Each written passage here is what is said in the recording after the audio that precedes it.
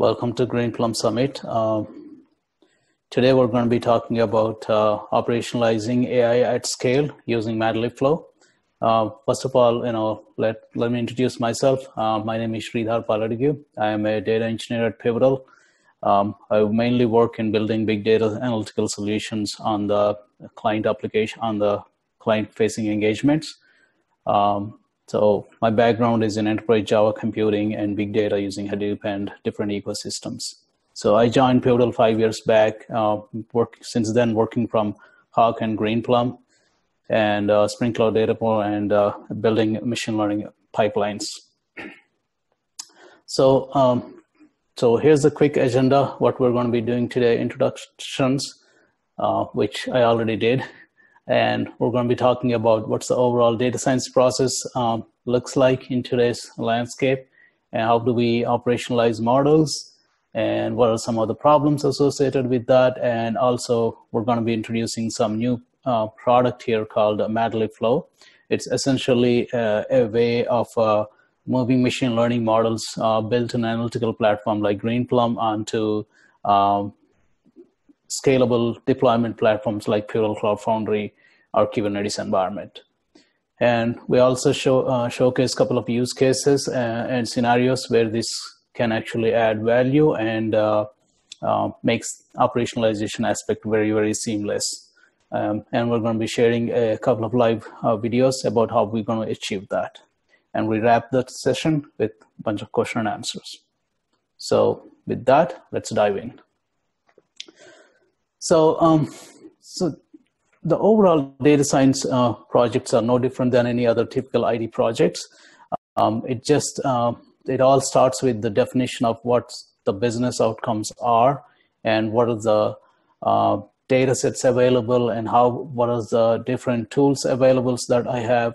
So all those things will be collected, and we create a process which basically, nothing but, creating a project in the sense, right? You create a project, you basically associate what are the outcomes of the project and what are the inputs to the project and where do I get this information to actually build this project, right? That's all basically defining the scope of the project and all that stuff. So we set up a bunch of parameters at that point, what kind of software tooling we're going to be using, what data sets available and in what format they're available, and how I'm going to be basically hosting those data sets to find meaningful insights out of that.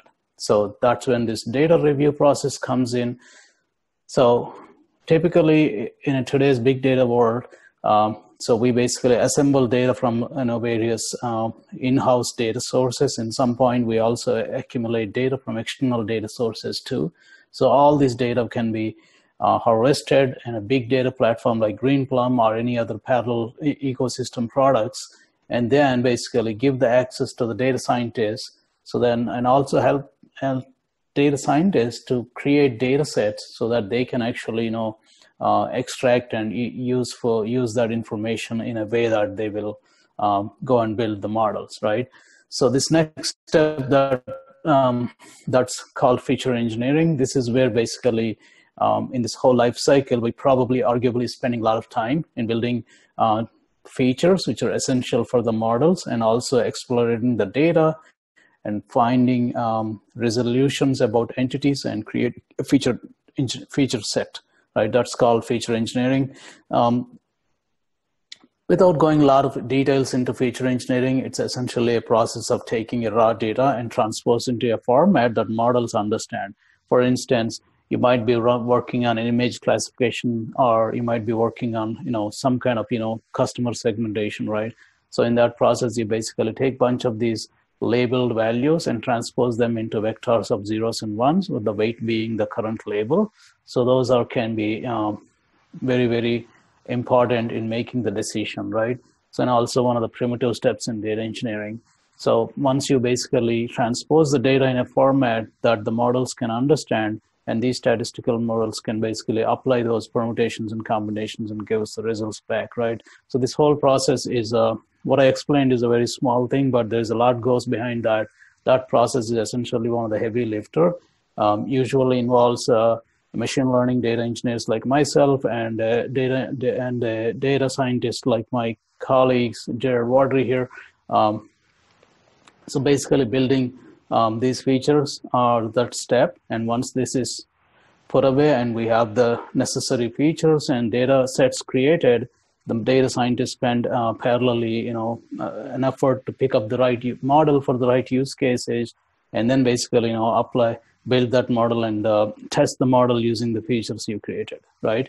So this is what the model evolution process is. You basically, go in and iterate small iterations here. You basically build the model and refine it, build the model and refine it. Finally, once you're ready, so that's when you say, okay, hey, my model is ready. You just go and operationalize this model, right?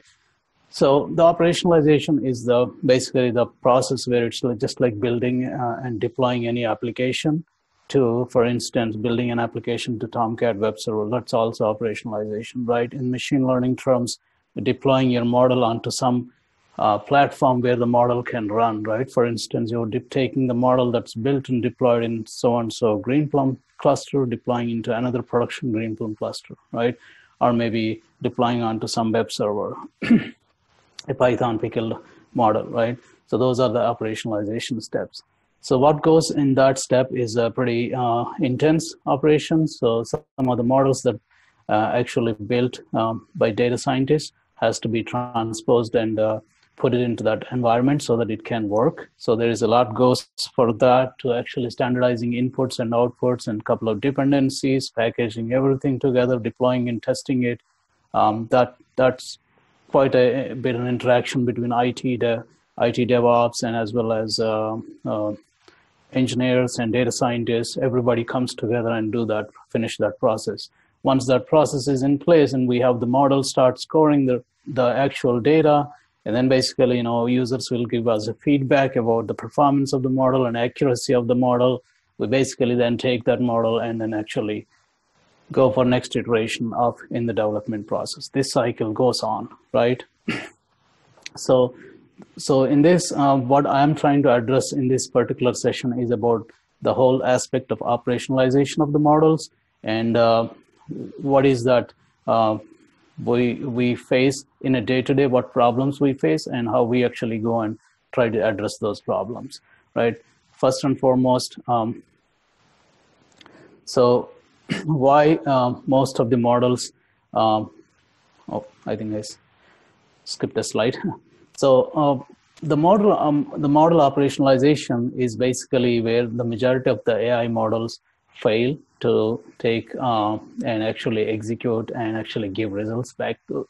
It sounds funny, but it's very true. The problem is there because of the compatibilities of different systems putting together and deploying, different libraries of compatibilities and putting them into an environment requires an immense amount of resources and coordination, right? That's one of the reasons why projects get delayed. Fail in the sense, it doesn't mean that they haven't been done right or they haven't have a process to define it, but it's just the amount of time it takes. Sometimes the market might move on and basically the business outcomes actually changes.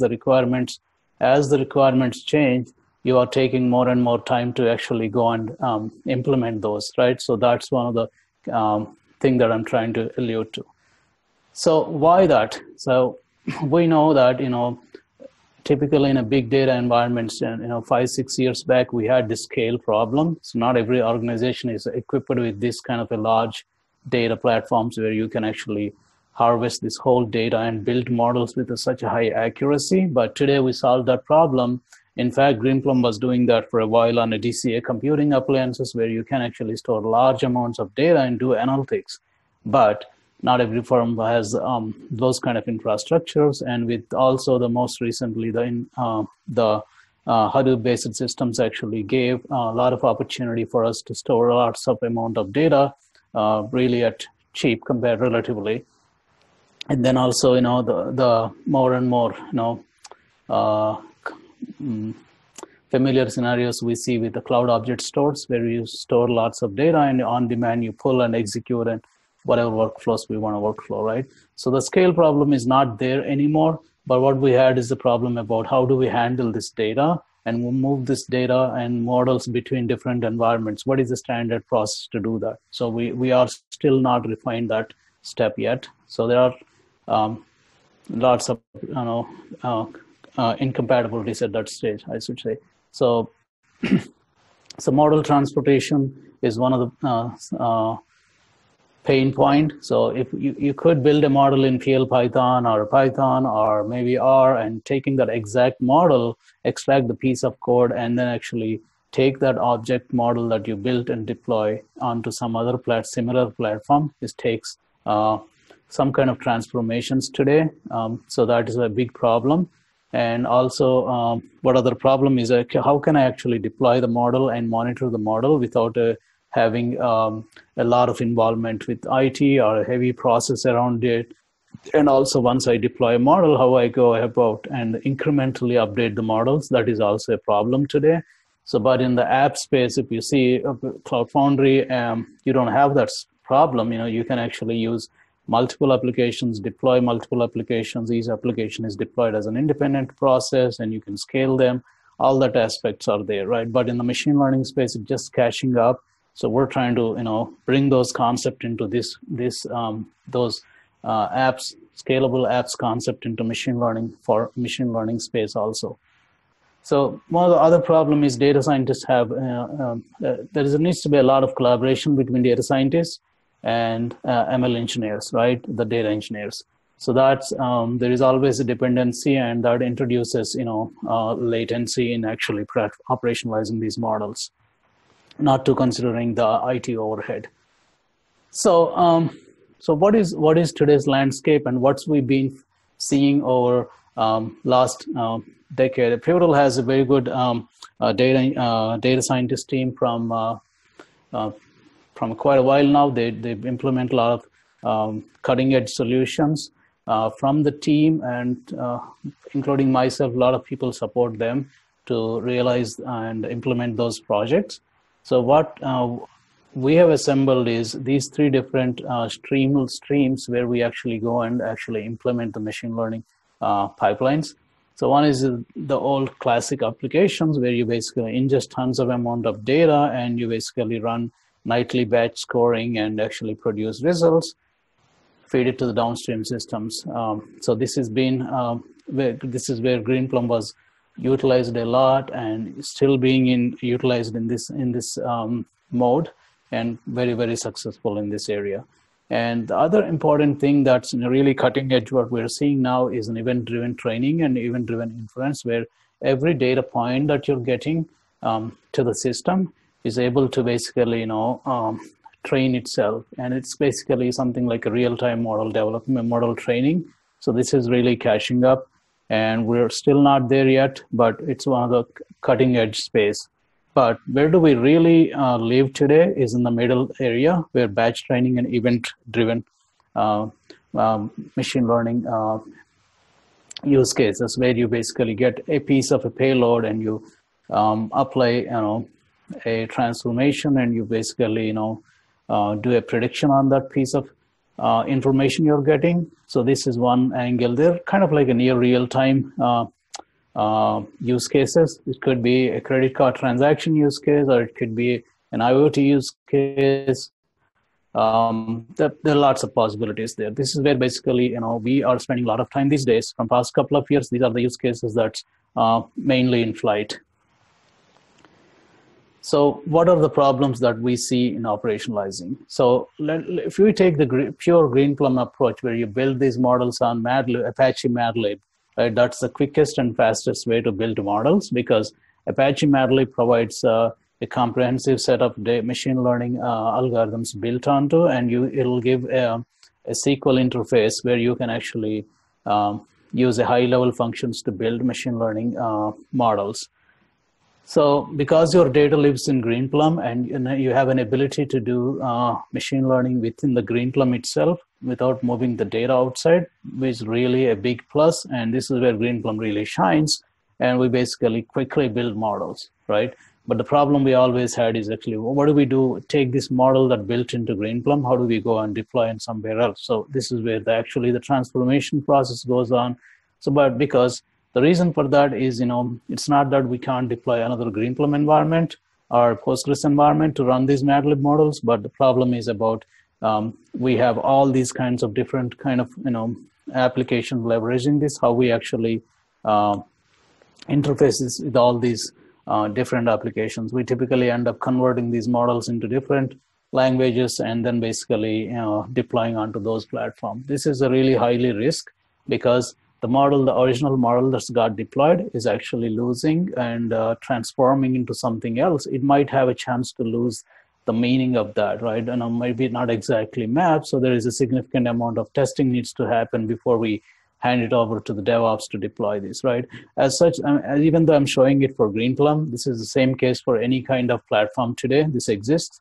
So there are lots of things coming in today in the market to address these problems. So what are we doing in this space is that's what I'm going to talk in the next couple of sessions. So welcome to MADlib Flow. So MADlib Flow is a model deployment, orchestration, and a management piece of utility. What we do with this is take a models that built on a Greenplum platform and trained and built on a Greenplum platform, deploy them on containers, and then basically utilize it in any other interfaces. So what are we getting with that actually? So I will actually quickly come here and then go back. So MADlib Flow basically solves this problem of moving models and deploying models. So what we're trying to do in this case is we're pretty similar to what other container orchestration projects are doing. So meaning you built a piece of code, you can run it on a different platform without a whole lot of effort. That means you take a piece of code or model developed and stored on a Greenplum database and move it and run into containers, right? So in this way, what we're doing is actually taking the same piece of code, no transformation, on a same platform, deploy it. So what's the same platform here? It's Postgres. So essentially, Greenplum is a massively parallel Postgres database with a built-in machine learning capabilities and a lot of integration points in Greenplum. So Greenplum gives an ability to ingest an enormous amount of data into Greenplum, and you can actually build models and train them in a vast amount of the data so that your models get better accuracy. So now what you're trying to do is take this model built into that and then basically, deploy them on a small Postgres engine. And then basically, use that Postgres engine based model in a REST interface so that you can actually, consume that. We go back to the previous slide. So here, what we're achieving with this is with MADlib Flow, the whole process, what I explained, like take a model which is built in Greenplum, encapsulate that in a REST endpoint and deploy onto containers so that you can actually scale these containers and throttle the containers as and when their load actually expands or shrinks, right? So how did we do this? We did this using Spring Boot and Postgres engine. The Postgres engine that we're talking about is not a database. It's an optimized Postgres kernel that we use. We containerize that along with the Spring Boot. It's an ephemeral Postgres engine. So there's nothing is really stored. So the Spring Boot is actually responsible. The Spring Boot app is responsible for actually taking an input payload, applying transformations, and actually running that Postgres-based MADlib model and returning the results. The whole thing is standardized using a REST endpoint. So what's some of this opens the door for actually to deploy these machine learning models onto a highly scalable PaaS platform like Pivotal Cloud Foundry, where you can actually integrate these REST models into your streaming analytical applications, or you can actually integrate into your web apps. I mean, the options are endless in this case. So another thing is it's an end-to-end seamless workflow that we're implementing using SQL and Apache MADlib. So there is absolutely no transformation. So if you have a custom models that's built on a Greenplum using MADlib, you don't need to basically transpose them into something else in order to integrate with the rest of the ecosystem. Same case with Python or R models. So how we going to be deploying that using this tool that we're going to be releasing pretty soon is MADlib Flow. So in this case, you're just saying that, hey, I'm deploying a model and I'm deploying to a target platform Kubernetes here. So how does it detect? It detects your CLI, what's deployed, pretty much like a PCF, CLI. It has a Kubernetes have kubectl, so it detects what's deployed and how it's configured, and it just basically gets the resources and assembles and deploy the model. So we'll see in a much more detail about how that manifestation happens. So now, with that piece of information I gave, now we're actually trying to provide a single big data platform as well as a massively scalable PaaS platform coming together to build a machine learning workflows as well as a machine learning smart data apps there. And the possibilities are unlimited at this point. You could actually build smart contracts with some intelligence into that, and you can actually build on-demand machine learning services. There's lots of possibilities now opened up with that. So how does it work, right? Let's look at the typical workflow here. So we have an ML training happens, like we keep talking about that a lot. So you have a you ingested a data, you basically build a model and trained it on a Greenplum, and you basically use the MADlib flow tool to deploy. So once you deploy the model, so what happens is basically the MADlib flow reads the manifestation of what you passed and actually pulls a base Docker image, which has a Postgres optimized Postgres kernel and a Spring Boot apps, and then basically takes your source model and encapsulate everything and expose it as a REST endpoint and deploy it onto PCF or Kubernetes. So what does it have under the covers is this. We have a this is a lot of busy picture, but I'll explain what all the pieces are.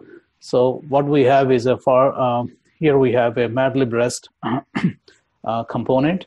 So the REST component is nothing but Apache MADlib model, which actually encapsulated with a Spring Boot app and deployed onto a container. And we have a feature engine here, which is exactly pretty much similar to what MADlib REST model is, but in this case, it doesn't have a model. What it has is a feature engineering code.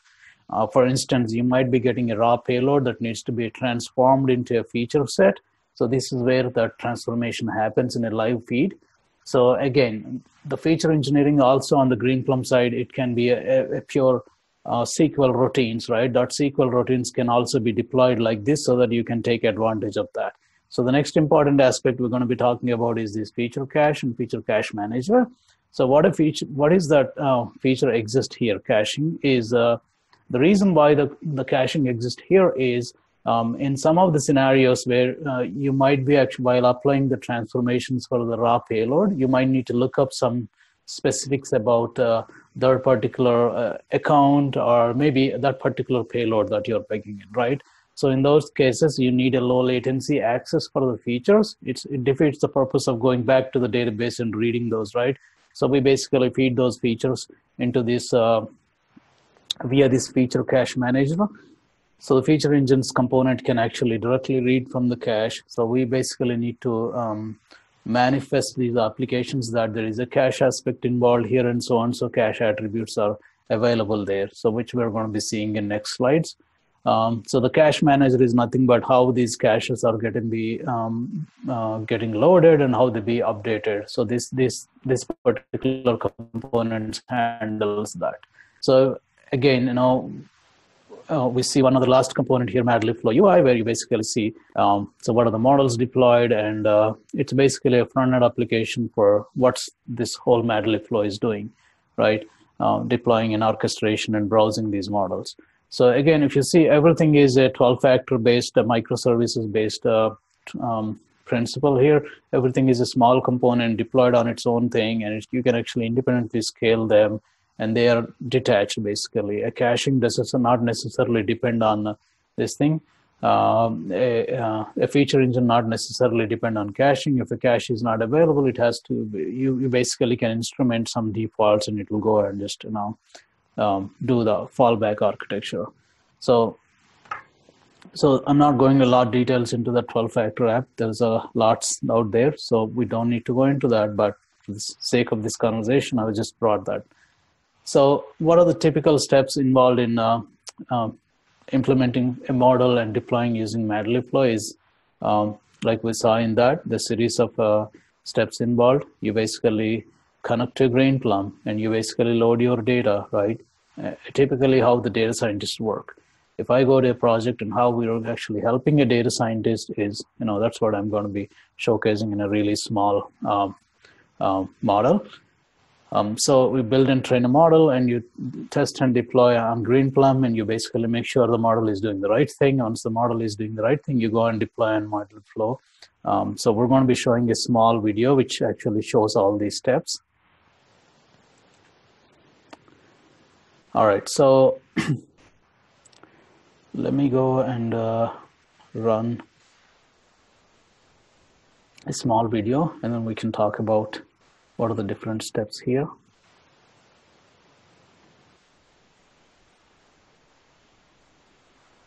So the model that we're talking about is basically a credit fraud model, which actually takes an incoming payload and apply transformations and score the model is actually fraudulent or a real model. So what I have here is, I'm sorry, I think I was actually,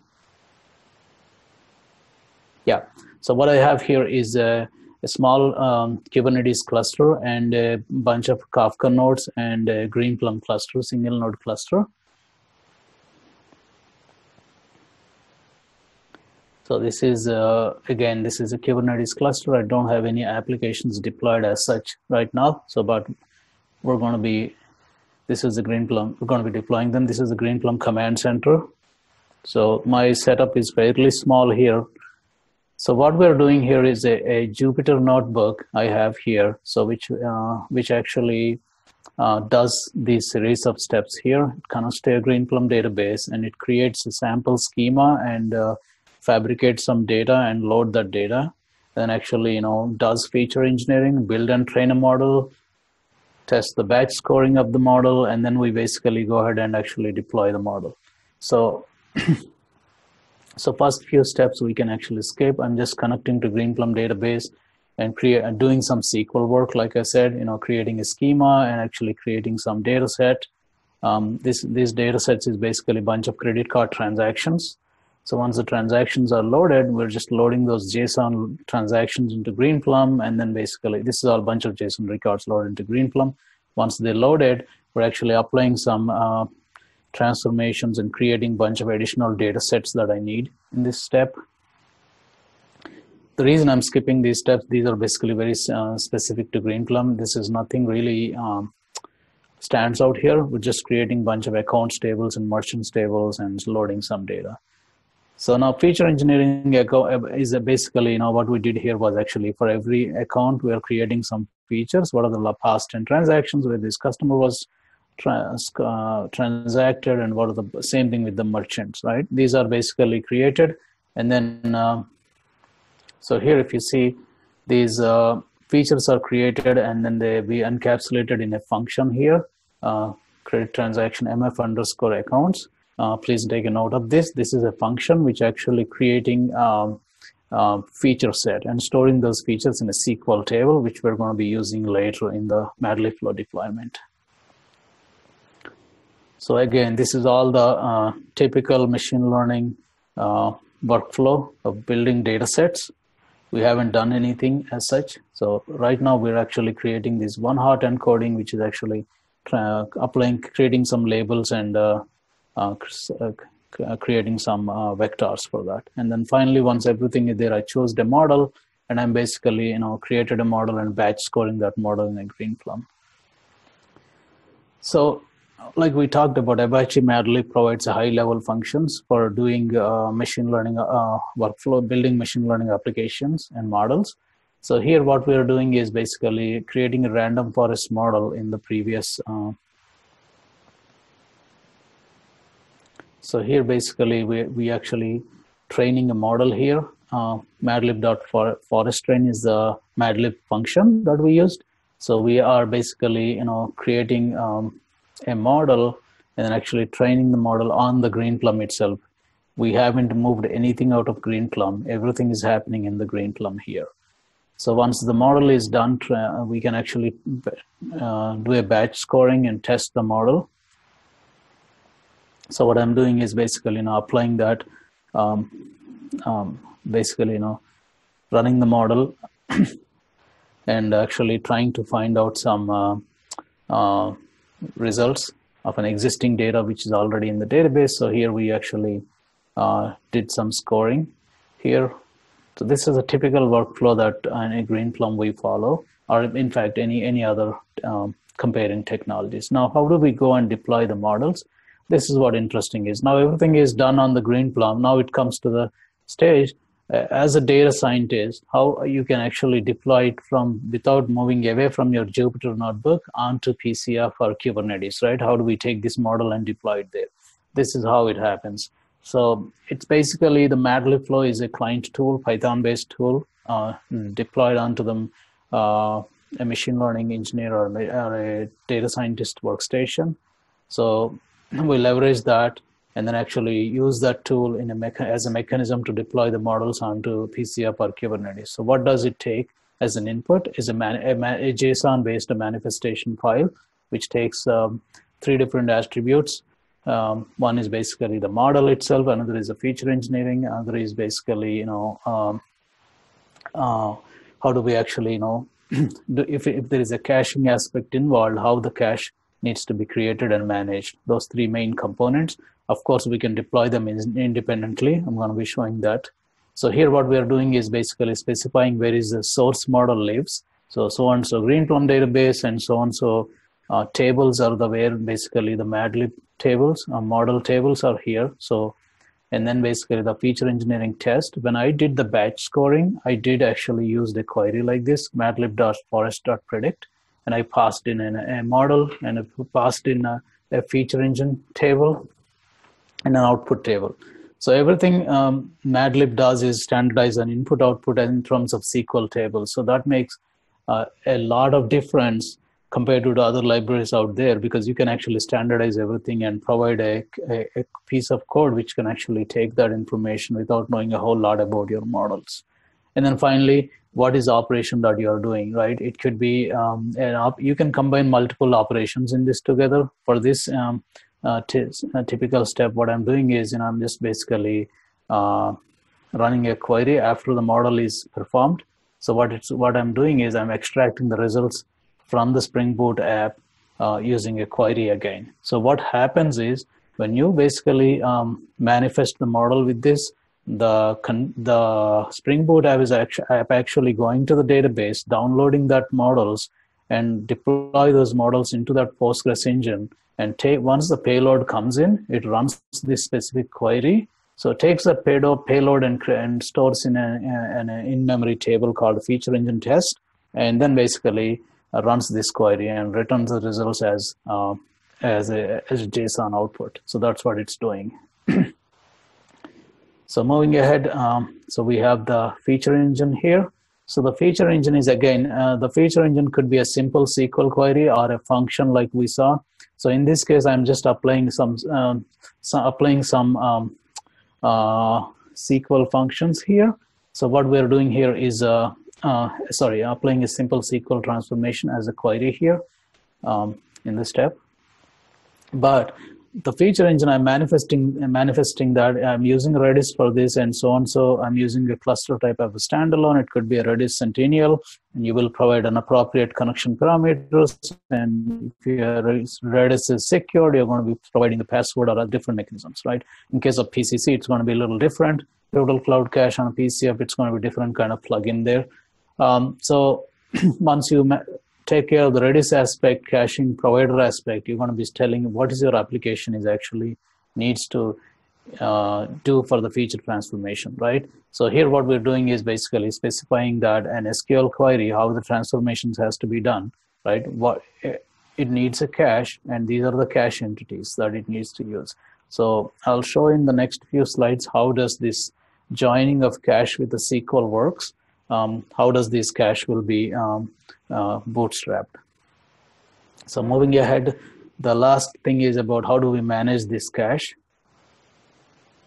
So managing this cache, again, you're saying that, hey, this is my source database, this is my target Redis instance, and these are my source tables, and these are my target key value stores. You basically manifest it. There is no limit on how many you can specify.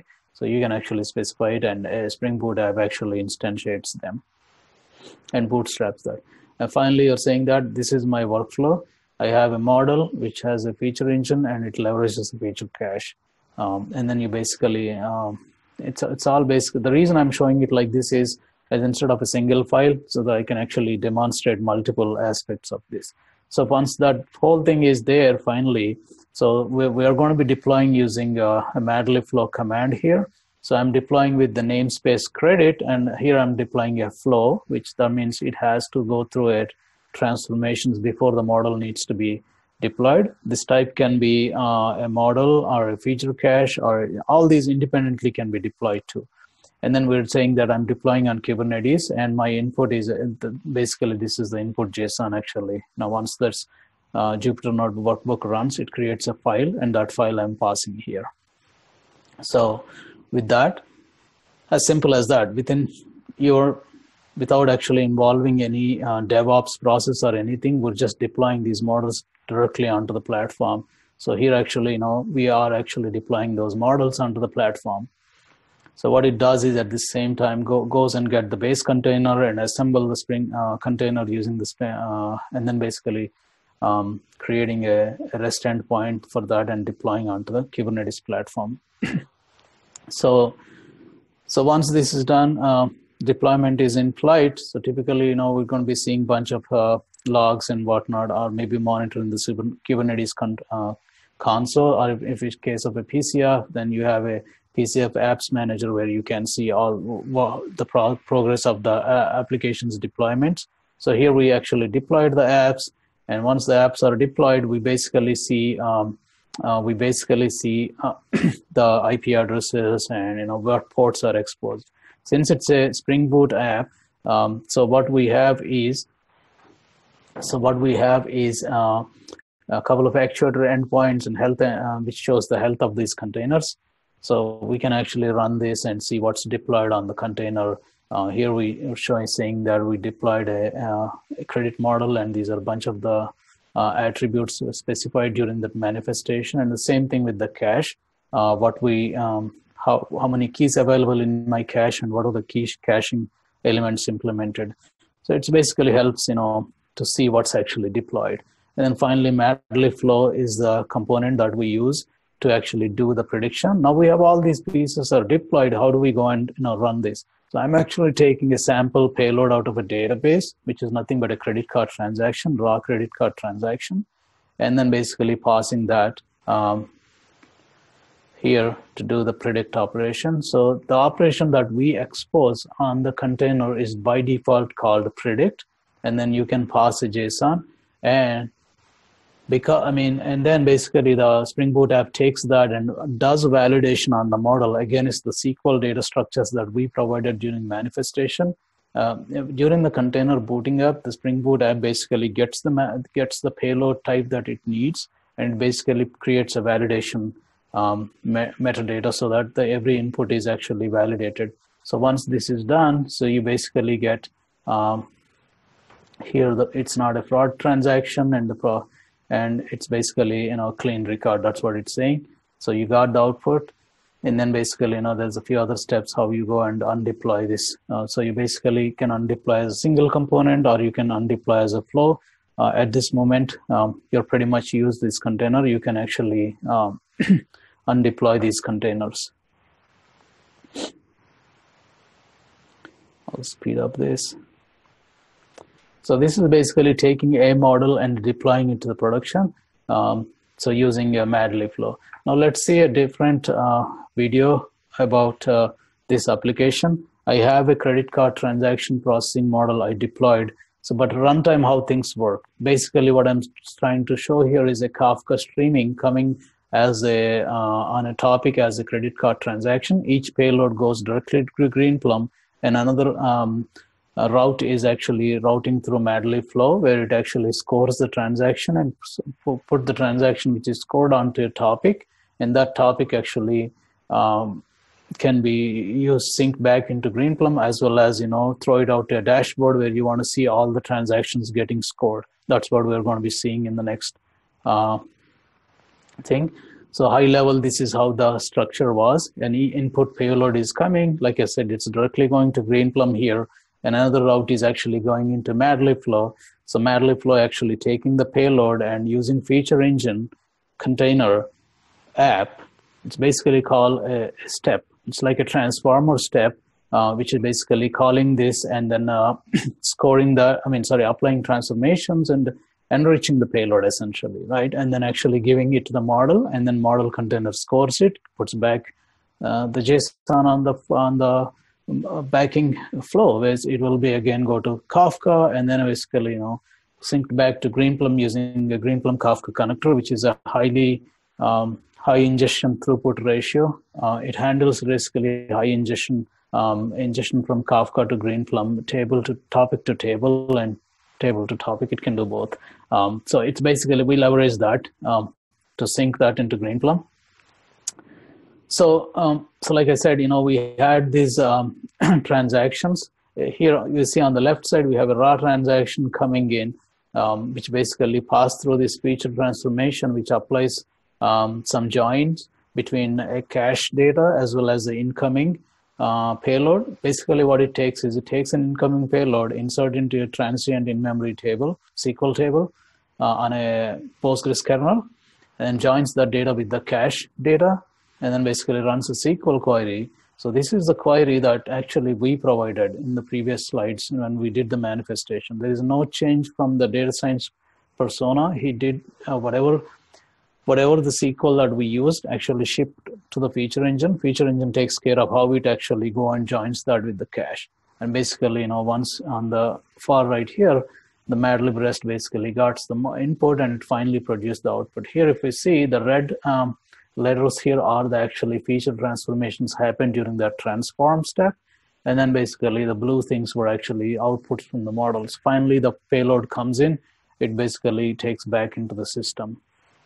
So if you will see, really, it's like any other streaming application scenario, like a Spring Cloud data flow. You're passing a stream of data to something, you apply transformation and finally sync it, right? Same concept in Kafka streams.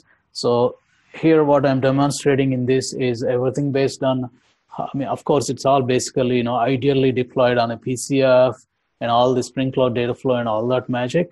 But here I'm trying to demonstrate all that thing is how you might actually take and deploy it onto PKS, Poodle Container Services, or any other open Kubernetes platform, as well as integrate with other streaming platforms like Kafka Streams, right?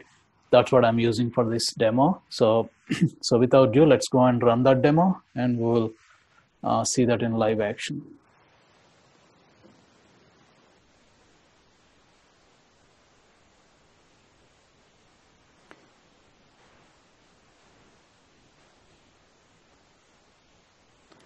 So, like I said, we already seen the Jupyter notebook, what's been deployed. It's gonna start from there, this video. So we're deploying the model, and then we, here if you see, in the past video, I don't have the full SQL query shown. Here we're actually showing the full SQL query. This is the prediction. So this is the RF model, is the actual machine learning model that I'm passing here. And then these are the supporting model tables that Random Forest creates.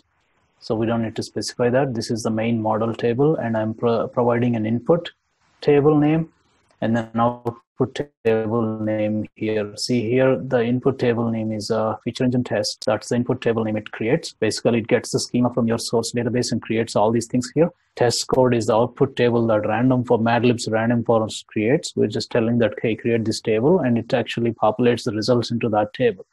So finally, the query will be select star from that table. This query can be anything. You can select, pick and choose whatever you want to get out of the output. And the same thing with the feature transformation here. So here, if you see, so I'm showing the full query here, how that the query that I'm using on a database is literally passing. I'm not saying anything about caching here. Caching based how it joins the caching and everything is seamless to the machine learning, seamless to the data scientist. So he's just going to use the same SQL that he was using, and he just cut and paste SQL here. Or if he has a function, it could be really like a long process, right? At that point, it's a PL language extension function. Just specify the name. We just go and get the schema and the function code and deploy it here. And we take care of how this can be actually run in terms of joining with cache and whatnot. So the next piece is just straightforward. It's just basically telling how the cache is going to be used. So next we go and deploy this. So once we deployed, here's what we got. We got 2 instances of feature engine, 2 instances of REST MADlib model REST, and a cache loader, and a overarching umbrella application MADlib flow, which actually an orchestrator, kind of like a stream orchestrator, right? It deploys all this. By default, you can actually specify how many of these in your manifest, but right now we just, if you don't specify anything, this is what the deployment model you get. So once you deployed, you get these different URLs by using kubectl. You get all these things here. So similar thing with PCF. You can actually, CF apps will display all that stuff. So now we're actually, I'm showing how we tested in the previous demo we have actually seen. After deploying, we tested these. So same workflow here. So now finally, once this is done, so we're gonna go and actually take this piece of this URL and actually, how we actually leverage that in a front-end upstreaming of Kafka Stream application. That's what the rest of the video is gonna be playing.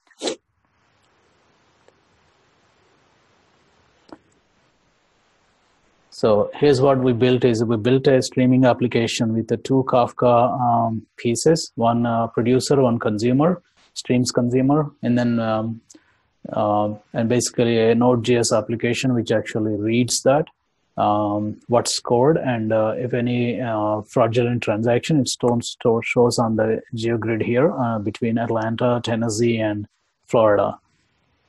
So here that we're going to be starting that. So here I have 2 Kafka topics here. Sorry, 3 Kafka topics. One is an incoming one, credit card transactions. The other one is a normal transaction and a suspicious transaction. Each one has 4 partitions on this. Pretty straightforward. So I don't have any messages here. It's pretty clean at this point.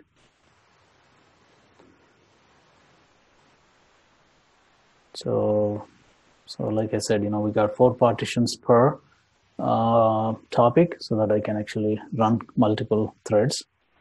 So here on my Kubernetes side, this is what the model, the same thing that what we saw in Jupyter Notebook, we are actually seeing that here. So right now I have a default scaling setup. Without ado, let's just go and run a Kafka consumer and a Kafka producer. I'm going to be starting consumer first. Once the consumer is up, we're going to be starting producer.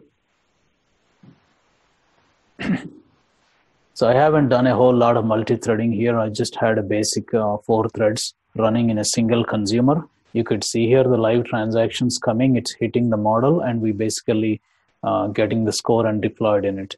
So here's basically what we're trying to show is basically the art of possibility here. You can actually create exotic workflows using this and scale these models, machine learning models, just like any other Spring Boot apps or a .NET app on a PC app, right? On a Pivotal Cloud Foundry or a Pivotal Container Services. So in this thing, basically, let's see how we can actually throttle that. Right now I have I'm using only 2 out of 6 possible containers.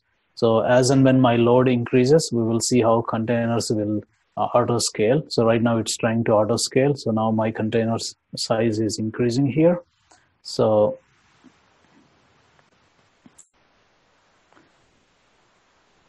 here you see that we are using at a full throttle 6 containers here for feature cache transformations and 4 out of 4 for the MADlib REST. It's auto scaled it.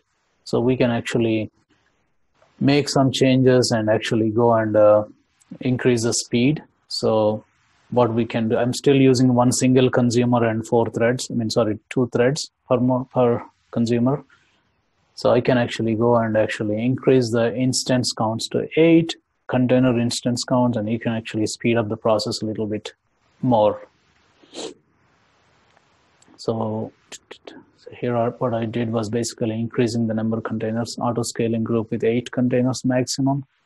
Of course, in PCF, you can do much better. You can actually, set up auto scaling and the apps auto scales automatically. Of course, there is a lot more advantages in PCF. The topic is not to talk about that. So just going to demonstrate and what is the possible, how do we actually go and operationalize these machine learning models, and it all of a sudden open up the doors for a lot of possibilities. And the problem that we had operationalizing these models is probably solved with this, and we are actually looking forward with a lot of different possibilities in this next couple of cycles to finish the product.